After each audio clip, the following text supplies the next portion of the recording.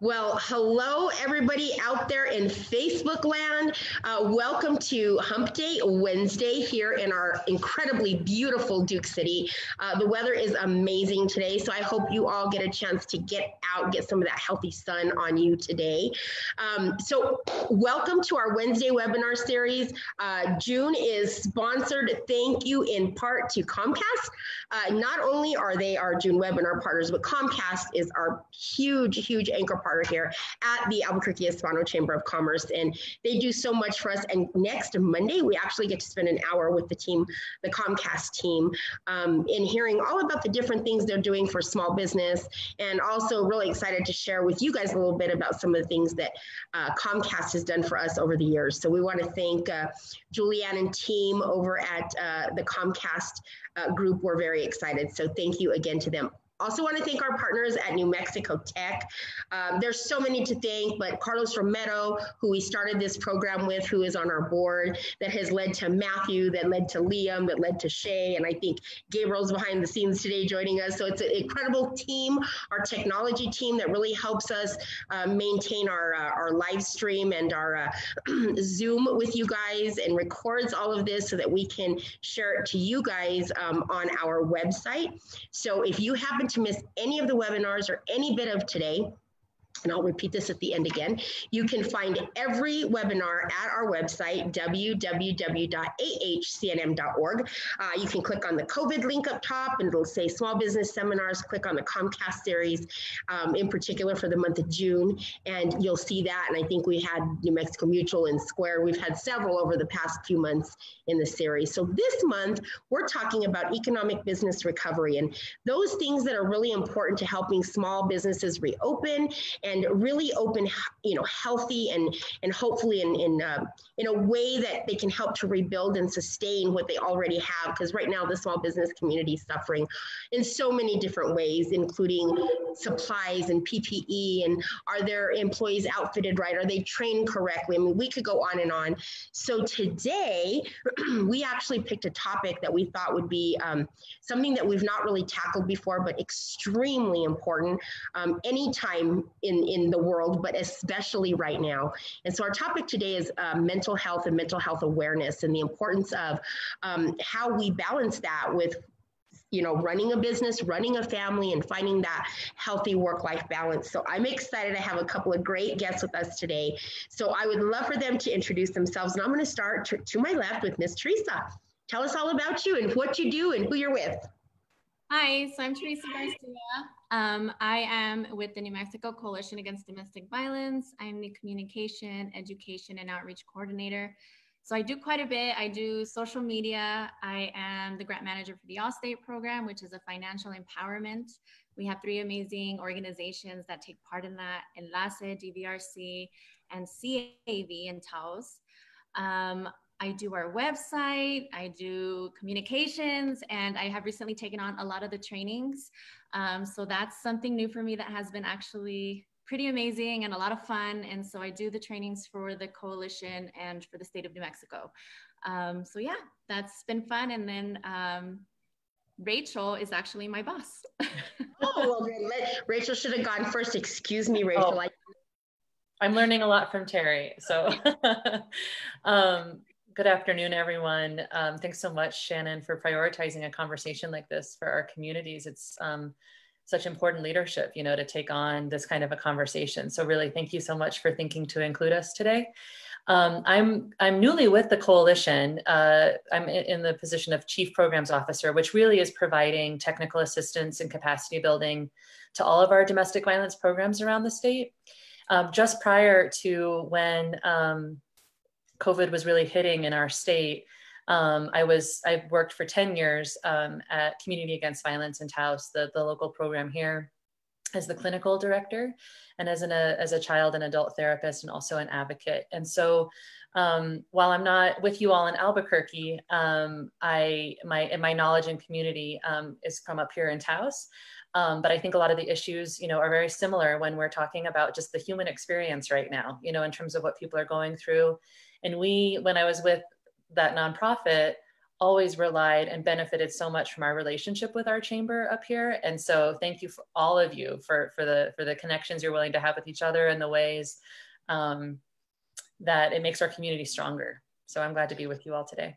So I'm so glad that you brought that up, Rachel, because, you know, it doesn't really matter where you're at in New Mexico. New Mexico itself is a really unique culture. And, you know, part of what we do here at the Hispano Chamber, you know, and we're mostly city and statewide, but we have members, you know, around the country. We even have international members that help to build, you know, our organization. But, you know, New Mexico is a culture unique unto itself. And recently we hosted the United States Hispanic Chamber of Commerce, which was a huge honor. And we did that every year. They do their national conference, and they chose Albuquerque. And did you know that to this day, this was, I believe, September of last year, October, I can't remember the exact date. And to this day, we still have people, because we're doing a lot of Zoom now with COVID, and we're reaching out, actually staying in more contact with the people that we probably wouldn't normally. And they are all still saying, wow, Albuquerque, New Mexico, what a culture. You guys don't have 6 degrees of separation. You know, the problems that you have in your larger cities are the same concerns that you have in your smaller cities. And it's such a unique environment, a unique culture. So I'm so glad you brought that up, that your you know, your work comes from Taos. I have family in Taos, I happen to love Taos. But it is true. It is true. The way that we interact is really similar. So I think what we learned today, it doesn't matter where you are, it applies to all of our state and all of our communities.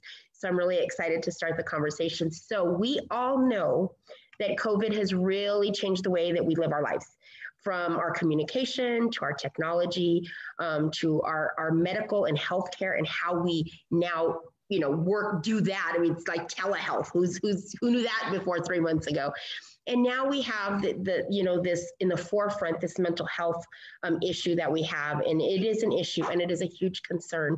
So Rachel, I'd love for you to start us off and tell us a little bit about, you know, there's so many questions surrounding this, but I think that the core question is, you know, what has changed so much in the last 3 months that this has become such a topic that needs to be discussed? And also, what are some of the signs? What are some of the things that we should be looking for?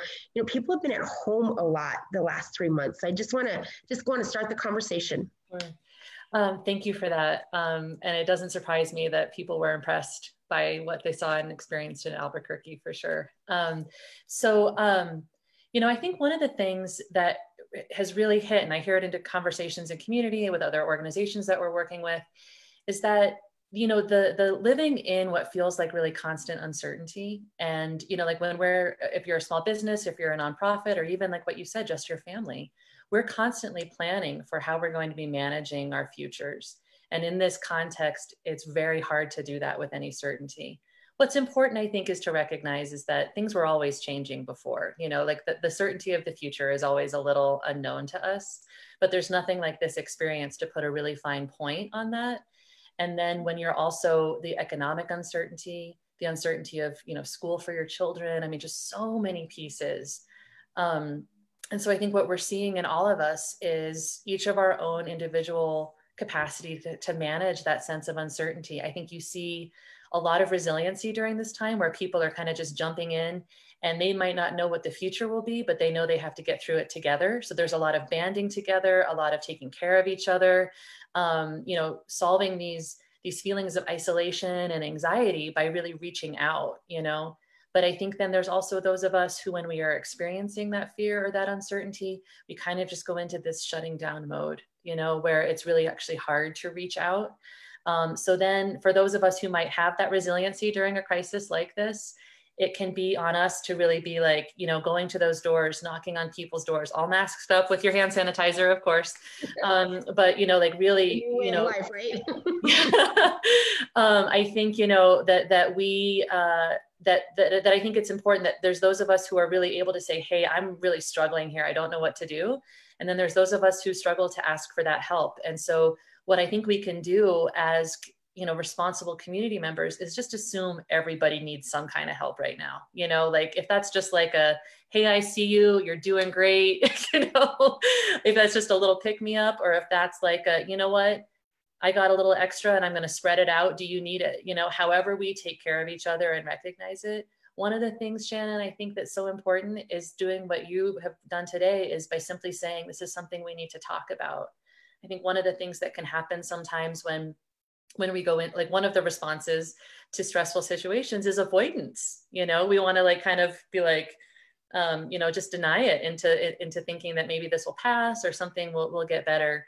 And I think that then we're living in these like imagined futures that can be very anxiety ridden versus just talking about it and being with each other, talking about it as much as possible. And so, and I think sometimes people have like, let's say a business owner, they can worry like, if I bring this up, is it going to be overwhelming? Maybe it's, rude or inappropriate for me to ask. We're talking about mental health.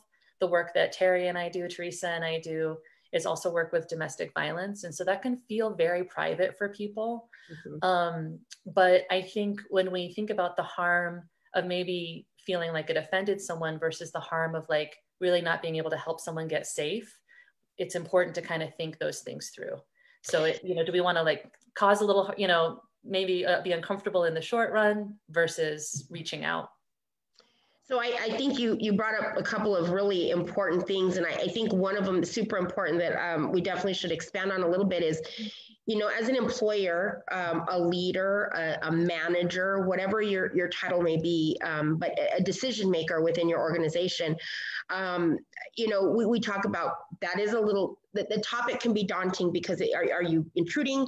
Is it getting too personal? Is it, faux pas? Should we not be discussing this? Is it private? Or are we infringing on medical rights here? I mean, there's all these different questions that surround it. And I would like to say, for the record, we just a couple of weeks ago, New Mexico Mutual was our sponsor last month's webinar series, and we had several of the series dedicated to the talk of medical marijuana in the workplace. And I bring that up because those are conversations that have to be had. It doesn't matter if you're for it or against it. It's a conversation that has to be had. And it's the same thing with the health, mental health and awareness of your employees, your staff, and the people that depend on you. And we have to figure out to talk about it, how we talk about it, what's appropriate. And so that's why this is important, because if I walk into the office and I see somebody not in a good mood, or maybe I heard something, through another employee that said, hey, you might want to check on them. We need to know it's okay to go to that employee and offer them some sort of maybe it's a phone number to call somebody, or maybe it's a conversation that they feel comfortable in having. So that's why that conversation is so important. And so I know that you guys do a lot of stuff where you're at, and I know in particularly the focus is domestic violence. And I do want to get into that a little bit in just a bit, because I want to talk about, I can only imagine what COVID has done to that. So I want to kind of talk about that a little bit. But before we do, you guys do offer, and I don't know all the logistics, so Teresa, if you can kind of walk us through this a little bit. You guys offer classes, and I know you train the trainer, if you will, but you also do have some classes that are open to the public. So share with us a little bit about some of those classes and then how they help also, how they're helping in this mental health field. So we do quite a bit of training. We do cover, like I stated before, the trainings are for all our 32 organizations across the state, but also our trainings are open to the public. We do have tickets that are available to you guys for any community professionals that would like to, get more awareness to domestic violence, what's happening. And recently when I took over the training, I worked with my staff and asking them, what kind of training should we bring because of this pandemic? What is going on right now that, can become of interest? And so with working together with Rachel and the staff, we have done a few trainings. Kristen Carmichael is one of them that she's done quite a bit for us. So we do protecting frontline staff from burnout. So with COVID-19, you're getting a lot of you're stressed. There's a lot of incoming calls. Things are fluctuating. Your workload is different. So we've done that and just building resiliency with your staff and, stamina for the road ahead into protecting yourself. We've also done telehealth done right. Obviously, we cannot do things in person anymore. Everything is via webinar or via phone call. And so that is a different thing that we have have been adapting to, should I say. As a whole, even for us at the coalition, you know, we do Zoom staff meetings, but now it's been like on a consistent basis. We have so many conference calls throughout the day. And so that can be overwhelming, but the telehealth done right has been also amazing, and how to better integrate, you know, the telehealth programs, how to do it safely, especially with privacy. Because we not only deal with, you know, with advocates and with clients, but we also do batterers intervention programs. So we need privacy in that aspect, especially since it's at home. And one of the, recently we did making critical decision in challenging times training. So that's a good one, because it's a webinar that creates unity within your staff. So creating ways to earn trust and support your employees as founders or community partners, that has been fantastic. That is also, again, these are open to the public. And then the most recent one that we had for the advocates, which actually turned out to be pretty great, was with our trainer, Jill Davies, which is Connect, Offer, and what was the? Listen. There you go. Yes, that. And so that was a really great, because all the advocates came together. They were able to communicate with each other on what's happening. And so we're going to be doing that more on a daily basis. But the trainings that we've done are really trying to stay ahead of the curve and how to support our advocates and our community on how to adapt with all the stress that's going on with COVID-19 and all the, you know, this chaotic time right now with Black Lives Matter, and how to support it, and how to, you know, just create unity within our community and be there for them. So you brought up so many points. So I want to try to tackle them a little at a time. And what I really want to do is I want to understand, and I want the public and the community that's watching to understand your organization. So let's talk a little bit about, so you spoke about, you know, the 30 some or 40 some, I believe, community partners that you have throughout the state. And then we also talked about your advocates or your trainers. So let's kind of break down the organization a little bit. And so Rachel, I'm gonna go back to you to start us off on this. Tell us a little bit about the organization, how it came to be, that kind of info, and then help us understand about those community partners. What does that entail? And if somebody wanted to be part of that, how does that work? Sure. Thanks for that. So I think it's important to know, so the New Mexico Coalition Against Domestic Violence is really made up of our membership, which are all of the domestic violence programs, the 32 throughout the state. And some of those are shelter-based programs in your communities. Some of those are programs with just out of shelter services, but all responding to people who are needing support, resources because of their experience of domestic violence. So many of them have services for people who have experienced the domestic violence, and a lot of them also have services for people who are causing harm in our communities, trying to give them the education and resources that they might need to make different choices in their families. And so the work that we do is really to support that work locally in communities. So if it's providing the training that Teresa's talking about, if it's around different policy initiatives, you know, looking at different changes to law or initiatives in law in our state legislature, those kinds of things. And really also providing any resources that the programs would need to be really as strong as they can for our communities. Many of them serve very rural communities. You know, where people are, even if there's that resource, people are driving many hours to get to it. Sometimes they operate hotlines. If you're not familiar with the agency that's closest to you or in your community, you could absolutely reach out to the coalition, or it's on our webpage. It's NMCADV.org. We'd love to get you any resources that you can, because I think during this time, you know, whether or not, kind of like what you were saying, Shannon, like whether or not someone's really comfortable asking those questions, we all should work to be comfortable at least making resources available at our organization. If it's just a place where we have pamphlets or anything like that, you know, that this is a time where if it's around economic resources for our staff, or, you know, mental health or other kinds of supports, childcare supports, because many people are opening their businesses at a pace where the childcare resources aren't really keeping up with that for folks. And so, you know, just any of those resources were available and could certainly help link you to it if it's not obvious for you in your community. So let's one more time. What is the website? We're going to go ahead and post that up on this strand so that it's there a couple of times. One more time. What's the website? So it's nmcadv.org. So it's like New Mexico Coalition Against Domestic Violence, nmcadv.org. And I think, there's a whole lot of resources on there. Also, if you're a business owner working at a business that this conversation is sparking something for you, there is a whole lot of other resources on that website as well. It's not just how to find your local DV provider. If it's other kinds of training, like what Teresa was talking about. So I think we could, we'd love to be a resource in any way. If people are trying to think through, how do I support my staff?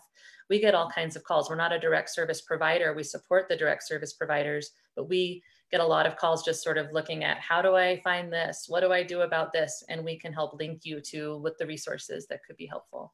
So I'm glad you brought that up, Rachel. That's perfect. Maybe, Teresa, you could just quickly take us through what are some of the resources that we can find on your website. Tell us a little bit about the website and what is some of the information that we can find on there.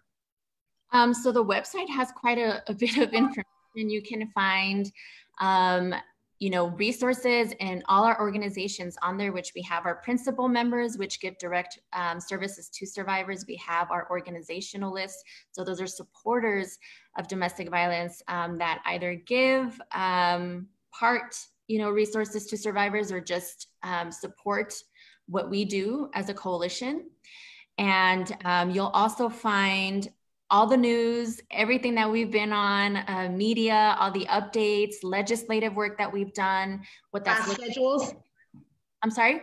Class schedules? Yes, we also have our training list, our website where you can go in and look at what we have.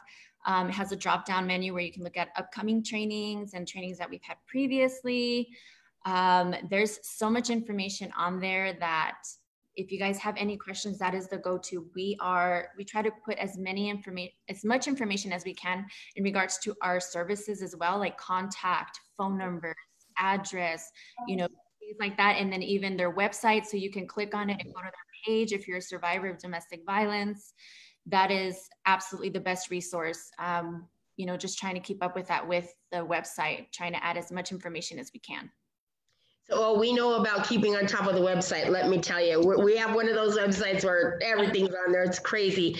But the more informative it is, the better. Somebody's going to be, piddling around on the website and go, oh, I didn't know they did that, or, oh, I need that. So that's really awesome. And I hope that everybody goes to that website, even if you're not necessarily in need of those specific services. There's other things that you're going to be able to find on there. So speaking of those specific services, now I know for a fact that, we read a lot around here. We're kind of up to date with what's happening around the community as much as possible. We subscribe to hundreds of different either periodicals or articles or online places that send us online sites that send us information.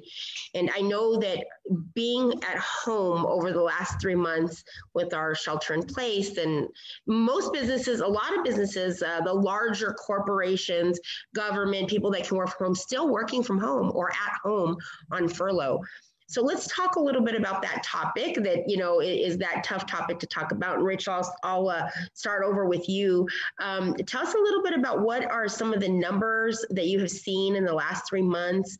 And let's talk a little bit about why those numbers are there and how do we start to fix that? How do we start to solve those problems for the people in the community that are affected by DV? Thank you for that. And again, it's a hard conversation to have. So I think any of us, if we can just increase our willingness to look at it, we'll start to realize how many people in our communities are really impacted by this in some way. So I think, people chiming into this conversation, thanks for hanging in there, because it's not something we all always talk about, and it can be a challenge. So, but it's so important right now, especially in the context that we're living in, because really the numbers that you're talking about, they can differ from community to community, from Las Cruces to Alamogordo to Farmington, but they're going up.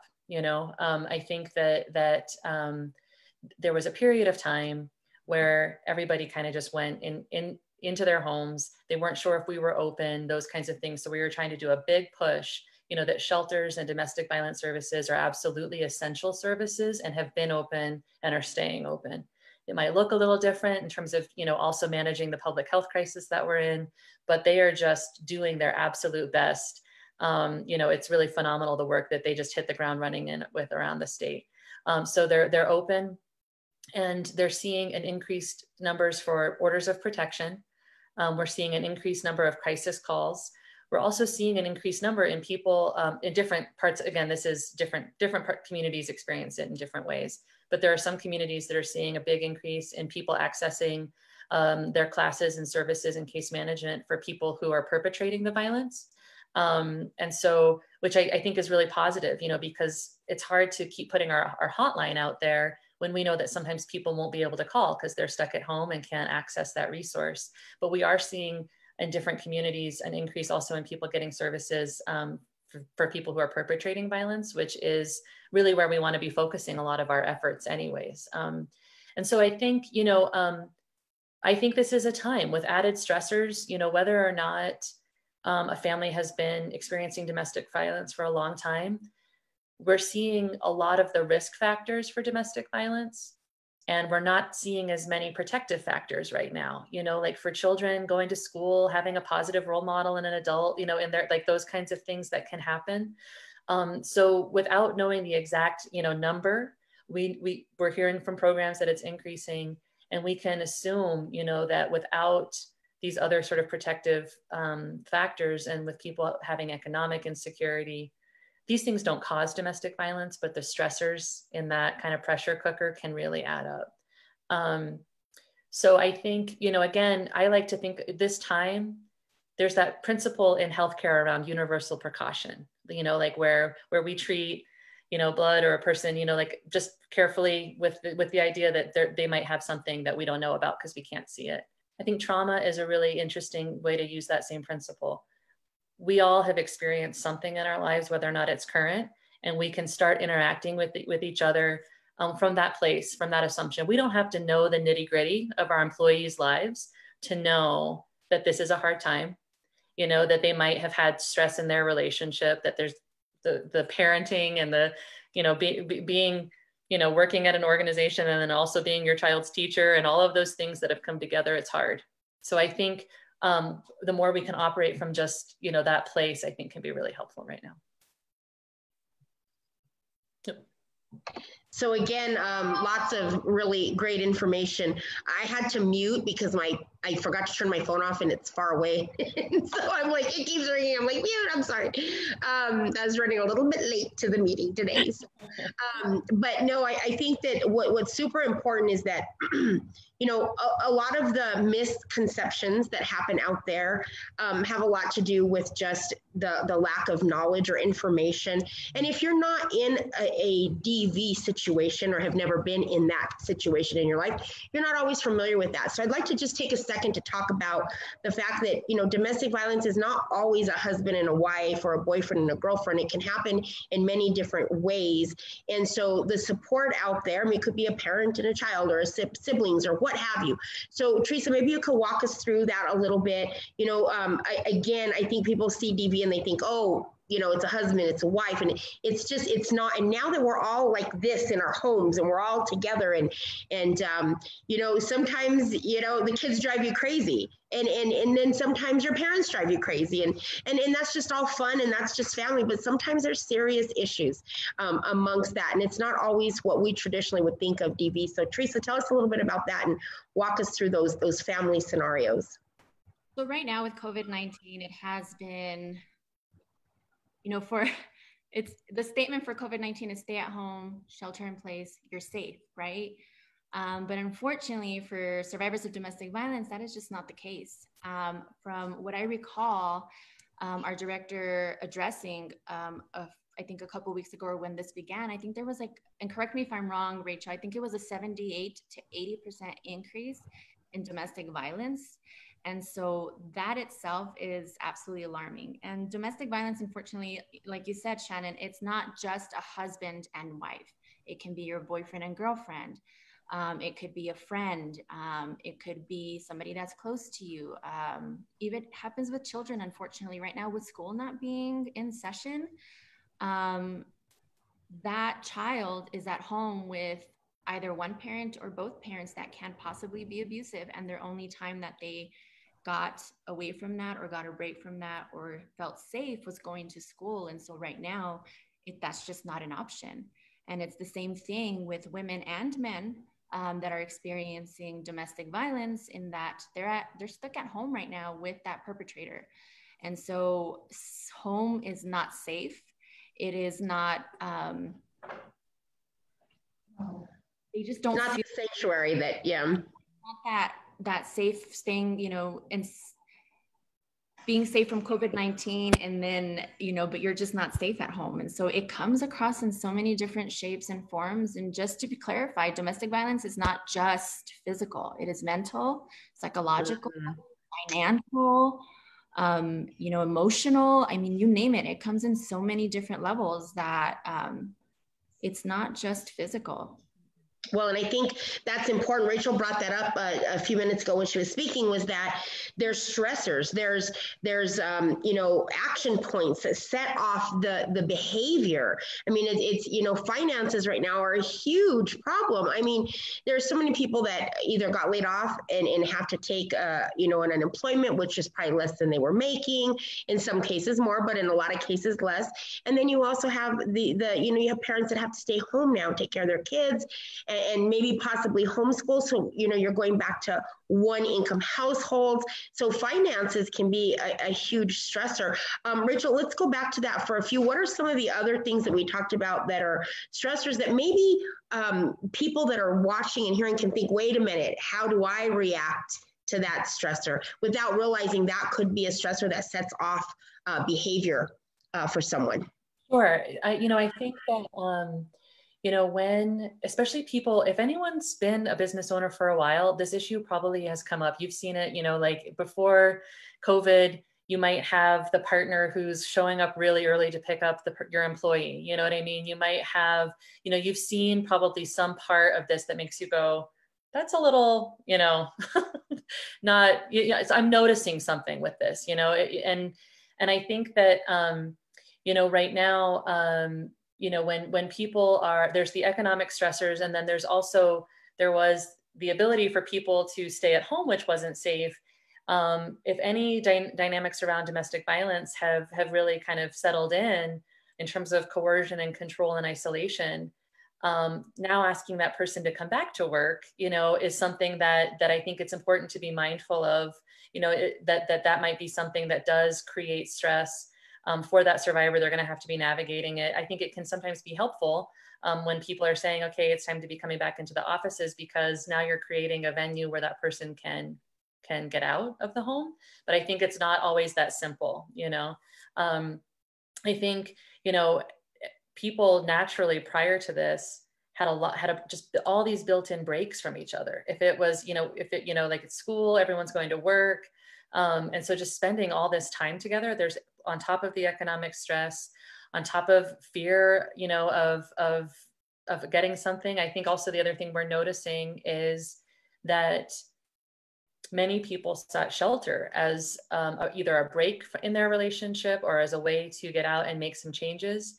The idea right now of coming into a congregate setting where you're going to be interacting with other families, people are very nervous about making that decision. So I think the stressors, they go in both ways. There's stressors for people who are causing harm, the economic insecurity, having everyone in your house, then not having everyone in your house and losing that sense of control. But then also stressors for the survivor when the help and resources that he or she were normally accessing have really not been as readily available. So it's just this perfect setup for this to get incredibly overwhelming for a family.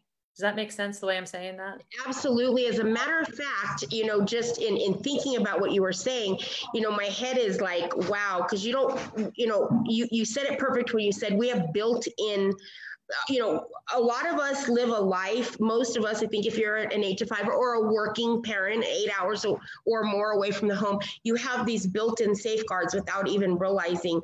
And whether it's domestic violence or just the stress, which leads to mental health stress, the kids have activities after school. They are going to baseball and football and swimming and tennis or whatever activities extracurricular that they do. There's so many different ways that we have those built-in, you know, guards, and all of a sudden that was stripped away. I mean, all of a sudden, very quickly away, you know, you're all of a sudden, you know, something that traditionally we haven't done for decades in this community and in this world is, you know, you're eating 3 meals together. You're studying and learning together on the internet. You're trying to share a computer. You're trying to schedule things out if not everybody has their own equipment in the home. I mean, so there is this amount of stress, and the way I have been looking at it and the way that I've been talking with people about it is, you know, prioritizing, making sure that somebody's in charge as a family leader, if you will, but prioritizing, you know, what time of day we do things and what time of day, you know, who gets what. And sometimes you need it to be quiet, but you're in a house where there's only 2 rooms, you know, you got a big open space in a bedroom. And if you need quiet on the set, if you will, because you have to do work and then the student needs to study. And so it's all these new ways that we're trying to live together and learn together and be a cohesive family or team, you know, if you're at home with roommates, whatever that may be, because that can be stressful in itself, you know, you got everybody to work and go to school at the same time. It's insane. And so I think that that's something that we all need to be really aware of, is cognizant of whose time at times needs that space and that time. And that alone can stress people out, because I know sometimes I'm like, there's a lot of noise. I don't know where to focus. And so I can't imagine having 3 kids at home and a husband and a wife that are working from home and grandmother that is there cooking 3 meals a day and taking care of the kids while they're running around screaming. So again, we say those things to let everybody know it's normal. This is not something we've ever dealt with before, but it is a part of the new life. And I know people hate that term, the new normal, but it really is the new normal. There's going to be parents that aren't going to be going back to work. There's parents that are going to be staying home to homeschool or whatever their decisions may be. And even that is. So the importance of taking care of yourself physically and mentally is huge. So let's talk about that for a minute, Rachel. You know, you guys, you are really dealing with one very specific, very tough issue to deal with in talking with domestic violence. But if we're talking about mental health in general, what are some of the ways that people can be mentally healthy? What are some of the things that they can do to de-stress and kind of focus on taking care of themselves to try to be better people in this community we're living in? I know that's like that. We all need a good hug like that. Kids are like, oh my God, so sweet. Being at home, it's like, these are my little coworkers.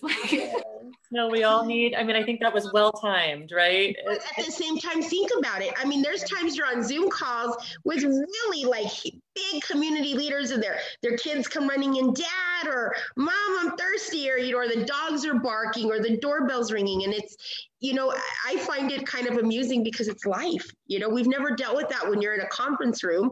There's no interruptions, you know, phones off. And here it's like, you know, everything's happening, multitasking. So Rachel, tell us a little bit about ways that you guys have or that you talk about, or ways that you've discovered that people can just kind of mentally take a deep breath and kind of de-stress. What are some of those ways? Well, a couple of things come to mind really quickly, you know, I think one of the things is to get outside when you can, you know, as much as possible. There's nothing better and more regulating for us than having, you know, some air, and some time outside. And it really is, you know, being identified as a really safe way for us to have some social connection while we're doing this physical distancing. You know, if people are still engaging in those practices, you know, I think that can be really helpful, is to get outside as much as possible. The news is a constant cycle right now. So I think also picking your dose that feels healthy, you know, like is a really healthy way to do that. Someone will let you know if something really terrible has happened. You'll find out. So I think we don't have to stay glued to those screens. You know what I mean? Like, I think like taking, if we feel like we want to do it in the morning, middle of the day, and in the afternoon, or whatever the dosage that feels appropriate for you, without it feeling this, like, you know, like this just black hole, you know, because there's just so much. And it's important to stay involved and to know what's going on, but we don't need that 24 hours a day, especially in our homes. I think that I have to tell you, I'm so glad you said that, because I was actually going to close up with positivity and Yes. and really trying to pick your battles. And when we say pick your battles, it's not always about argument. It's about picking your mental health battles. You know, it's hard to not turn on social media, you know, news, TV, internet, whatever it is that you're on, and not hear negative or stress or violence or hate or whatever it is that is out there. And sometimes we have to be in control of our own space, and we have to say, wait a minute, I'm not doing that today. Today, I need a happy mental health day. And, you know, one thing that has really worked for me is that, you know, COVID was not planned, and it was in the middle of a remodel. And so I did not have internet during this time. And so talk about a struggle. Talk about your phone bill going through the roof from tethering, but that's another story. But what has been amazing is I've missed so much. So I have to hear about it, and then I go back and I do a little research. But I did not have internet during the COVID 3 months, if you will.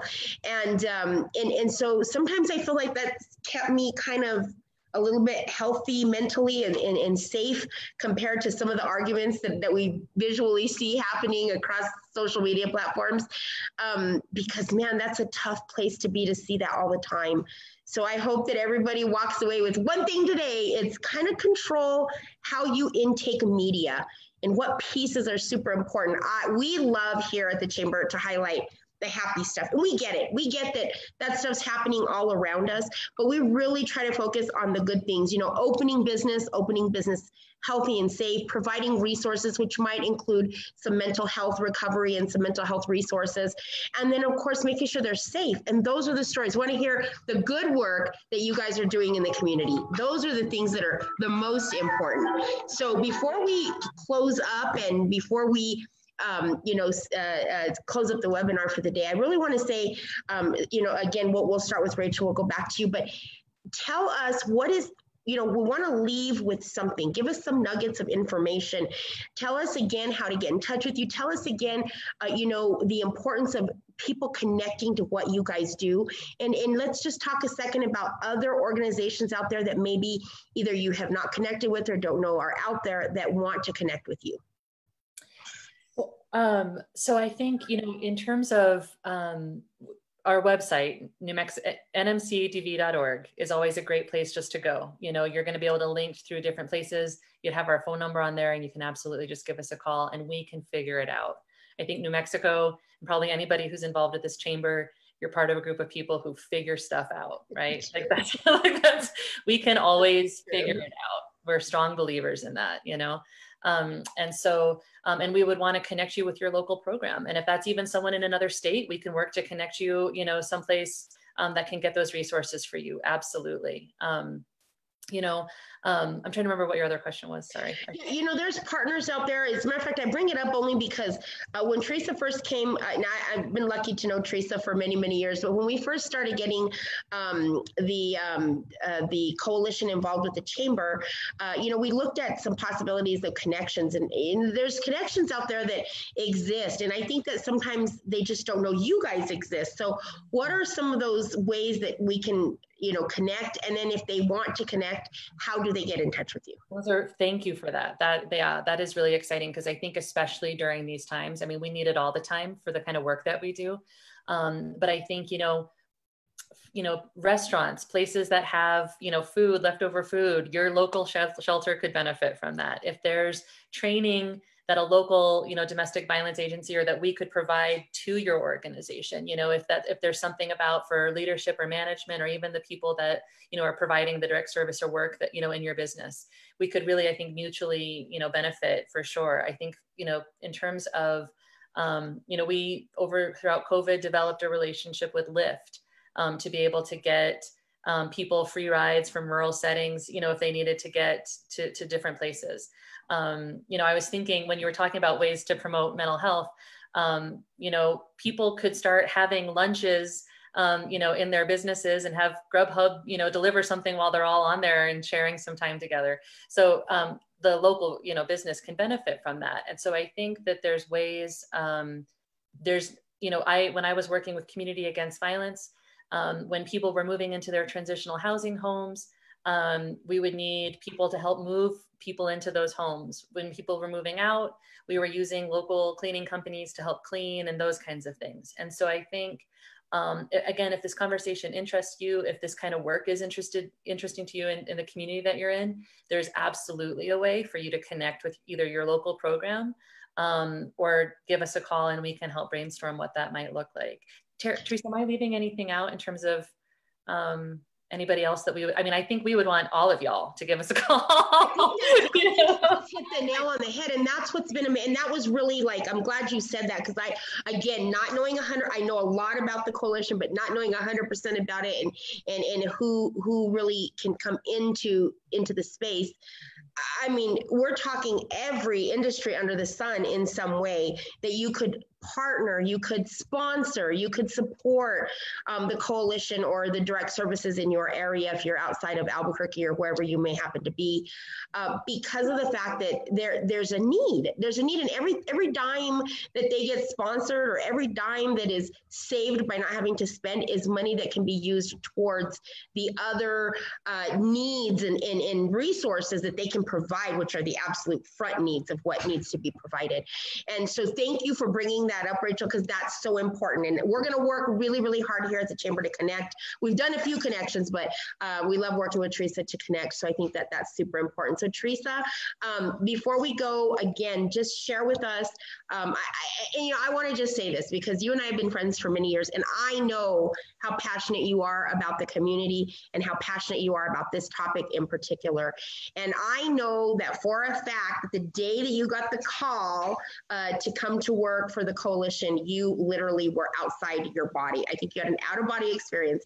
And the first thing you said to me was, I have found my dream job. This is what I was meant to do. This is what I want to do. This is where I feel good about what I'm doing. And recently you and I had a conversation where you said, I still feel the same way. If not, I'm more impassioned now because now I actually know the work and now I'm actually working.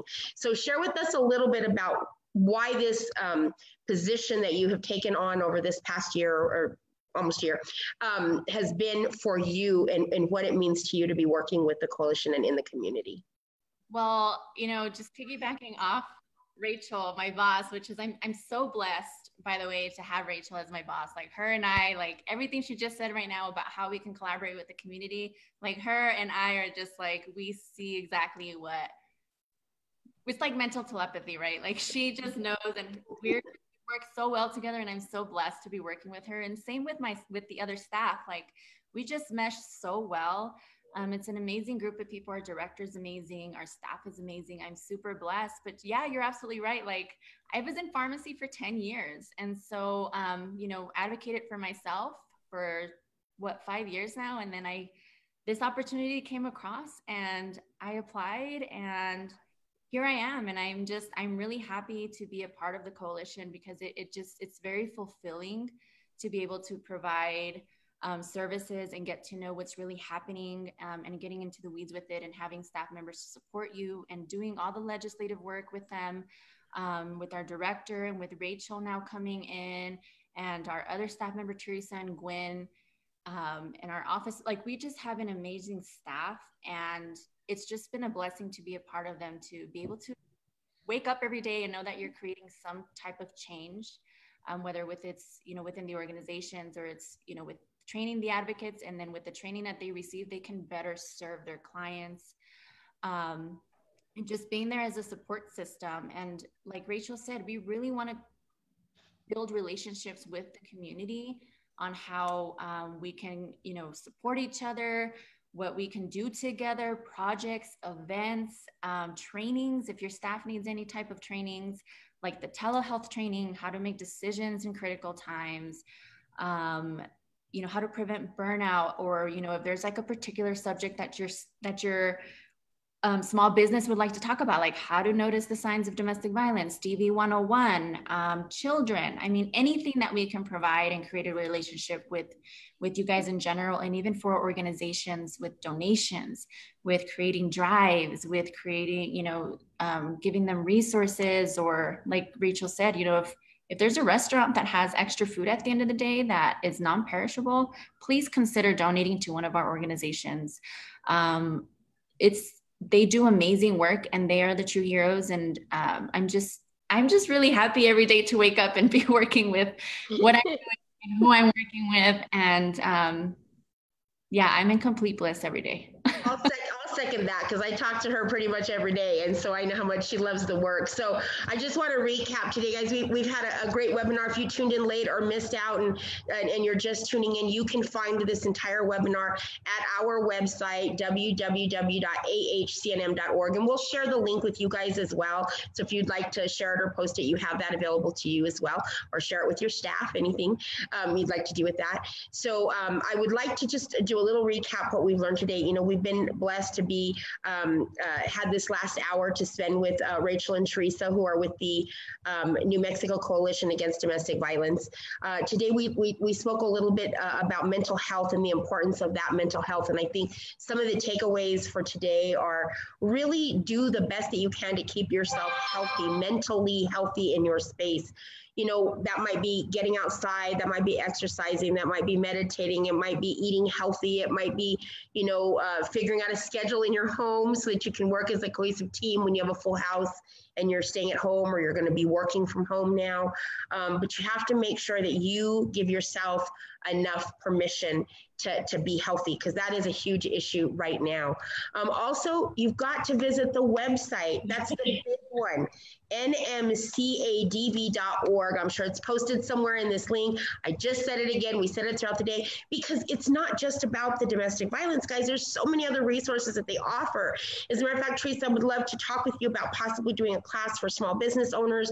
We'll invite them in on a Zoom, and you guys could do some training about seeing the signs. I know that people are starting to come back to work, come in out of their home spaces that they've been in. I think it would be really great that business owners recognize those signs and be able to know the appropriate way to approach their employee and tackle those very sensitive issues. So we will work to do that as well here at the Chamber. So it's been a great hour, guys. We're super excited. Our next webinar is scheduled for next Monday, the last Monday of June already. Can you believe it? Like 4th of July is like a week away. That's insane. I can't believe how fast this year has gone.